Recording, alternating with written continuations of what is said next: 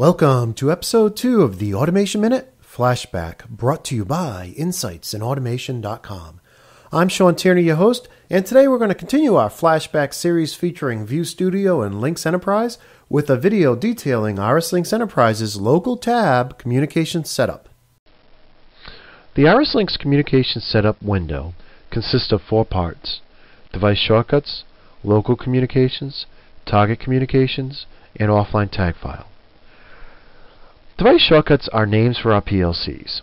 In this case, I'll add one for a PLC 5.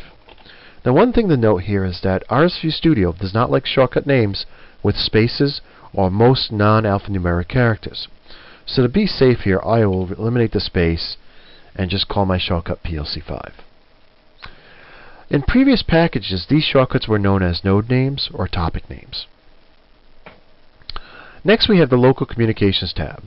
This Local Communications tab shows the drivers we have currently running in RSLinx Enterprise on our computer in our development station.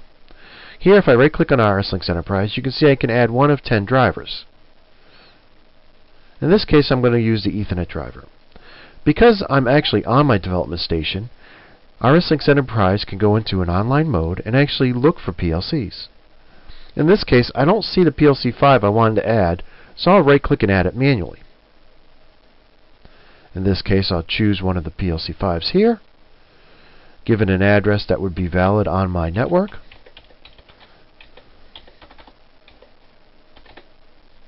and press OK.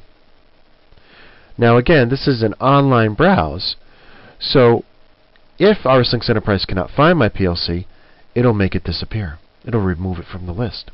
To get around that, I can right-click, stop browsing, right-click, show all devices.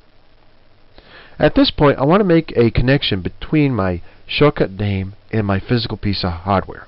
To do that, I click on the shortcut name, click on the hardware I want to tie it to, and press Apply.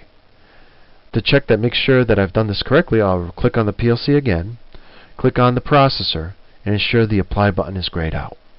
Now I have an association between my shortcut name and my processor on my Local Communications tab, and now I can actually build screens, build tags, and test everything out on my development station.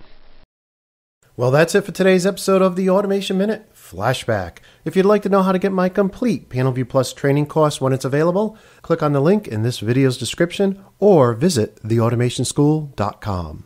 And for more automation how-to videos, check out our YouTube channel at youtube.com/insightsinautomation or visit our video website at theautomationminute.com.